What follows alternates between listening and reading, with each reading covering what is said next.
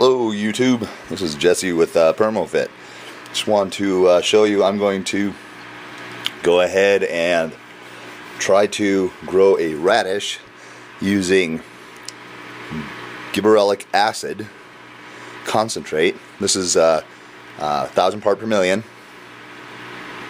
and I'm going to try to grow a giant radish out of a small radish just using this plant growth hormone.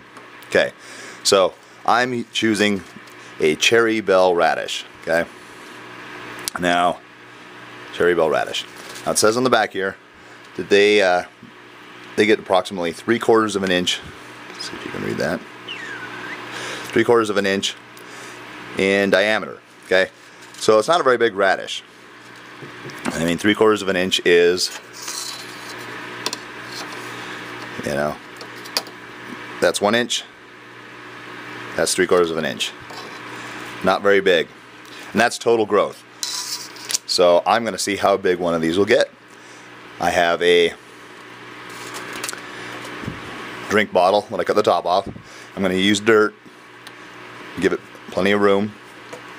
I'm going to take this napkin. I'm going to saturate it with Gibberellic acid. And I actually have a dilute amount in a spray bottle to moisten the whole thing, but I'm going to use a high concentration in the napkin to help germinate the seed. And I'm going to use 2 seeds, so that way I have some semblance of germination. I want to make sure something germinates.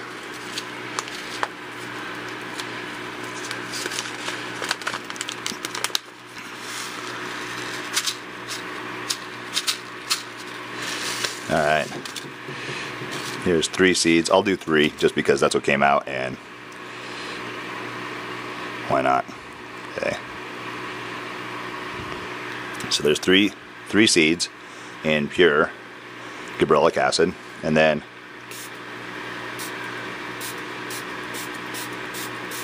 this is like a, I think this is like a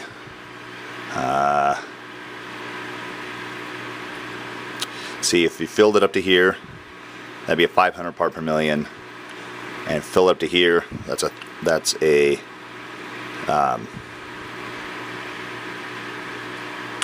see, I don't remember the details, but this is like 700. This is like a 700 part per million, so it's diluted.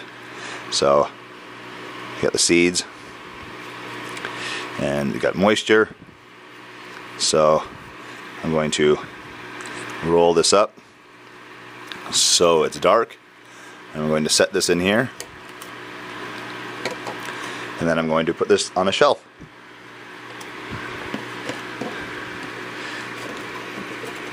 There. Now that that's done, I'll fill you guys in on the progress. Alright, thanks. And don't forget to subscribe. And, oh, sorry about that. Don't forget to subscribe. And vote like on the ones you like. And any suggestions, comments, or anything else, send me some info. Other than that,